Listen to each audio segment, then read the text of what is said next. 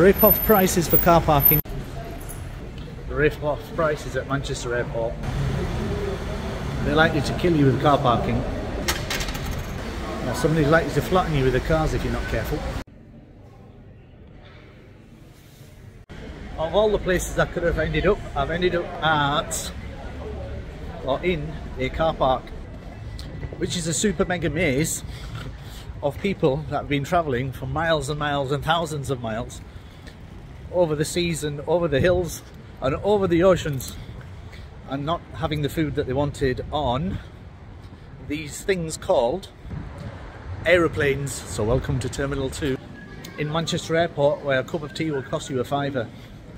And the flight has arrived from Istanbul, Sabiha. Is it Gökçen? Sabiha, Istanbul, Sabiha Gökçen Airport. Let's see if we can go and find the passenger. And this is Terminal 2, Manchester Airport International Arrivals. And your flight arrived at 12:50. And whilst you're waiting, you can have your meal at Pret-a-Manger. Or if you want to say it properly, Pret-a-Manger, because it's French. Assalamu alaikum, marhaba, welcome to the United Kingdom. Pakhair alai England. Or zile kya gurzum Vilta. And this is exit 4.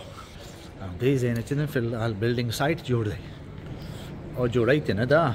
So ladies and gentlemen, welcome to Manchester Airport. We are transforming. Now Kachala Pochtorazi transforming Chedanoda. Translate ke Angrezi ta ya Angrezi na Pukhto ta, should I say. Literally, thank you for your patience. Look, if you're a little bit like crackers like me and you walk around airports looking for places and you get lost, well, this is Manchester Airport, okay, and this is floor number 2.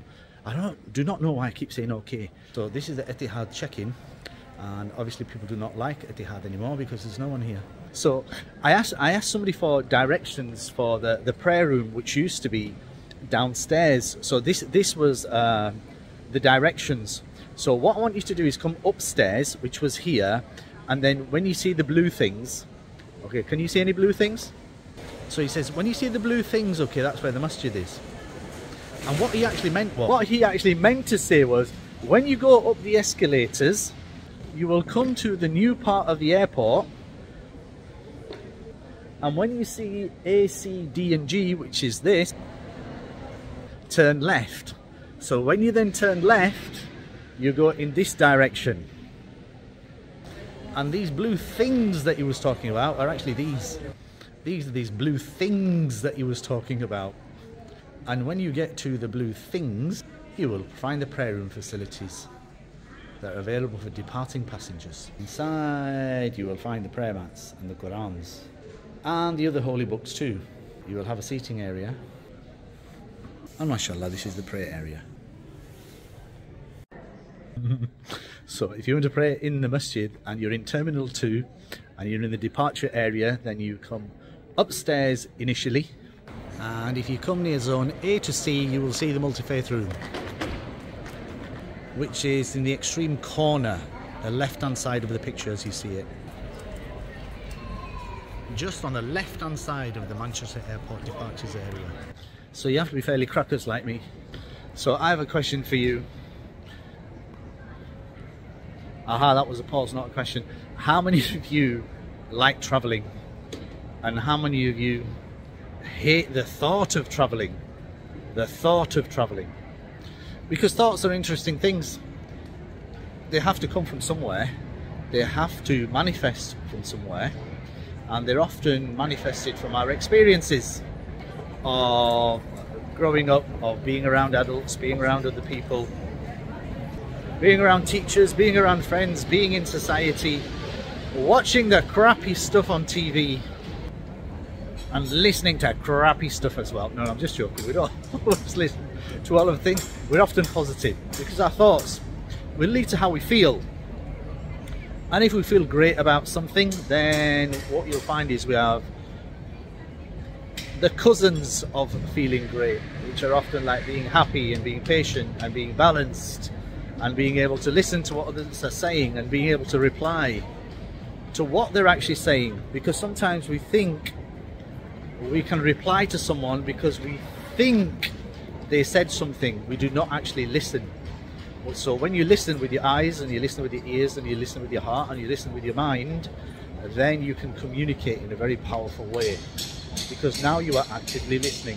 Because look, if your hand doesn't fit, no, that's not what it says. It says if your hand luggage does not fit in, please check it in. See, so if you know where in is, then you can check it in. I'll show you that again. See, check it in. Because you can please check your hand luggage, so you can check it yourself. It doesn't mean that they will be happy with it, but you can still check it. And in the same way, you want to check your thoughts. Make sure you check them before you let them in. Make sure you check them. And there goes my passenger from Karachi, right in the middle with a little backpack. And he's looking for me, so I better run. Because you can check in and then drop your bags, because it says check in and bag drop. And there's the airport departure lounge again. So if you're waking up in the morning, pray. If you're going travelling, pray. If you're in an aeroplane, pray. If you're going to Makkah and Medina, pray. Before you want something, pray. And Allah subhanahu wa ta'ala, the master and owner of the universe, will complete your needs. So wherever you are in the world, pray. Have a wonderful, blessed day.